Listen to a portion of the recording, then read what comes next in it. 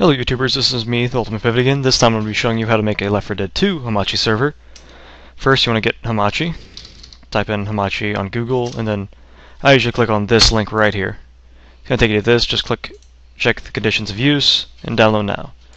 Once the Hamachi is downloaded and installed, when you want to make your own network for your friends, just go to network and create a network. Name it whatever you want, name the password whatever you want, then just click create.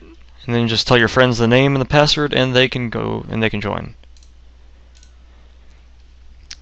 Now, to make the Left 4 Dead 2 server, you want to make sure your developer console is on. And then once it's enabled, just press the tilde key. It's above the tab and to the left of the 1 key.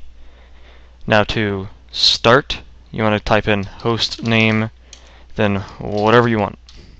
Doesn't matter. Then just type in SV consistency. Make sure that's 0. Then you type in net underscore start. Something like that should pop up. Once you're done with that, you want to type in map space C1 M1 hotel. That would be for the chapter 1 mission 1 hotel. You can put chapter 2 mission 1 underscore whatever. It can be anything you want. Any of the maps for Left 4 Dead will be the C would be like the name of the mission, M would be the subdivision of that mission, and then the name of it. So type that, and it should start loading.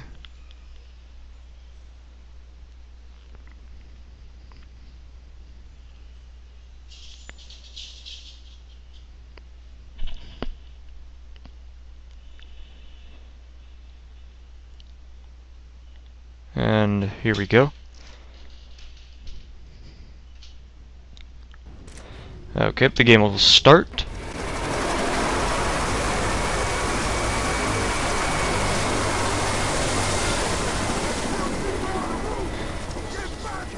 You think they saw us? They saw us all right, and they're not coming back. Looked like it was heading to the mall across town. Okay, now, once this is all started up, all your friends have to do is type in connect and your Hamachi server number, which you can find right here. Yep, and that's all you need to do to make a Hamachi server for Left 4 Dead 2. I'm TheUltimitePivot, and this is it.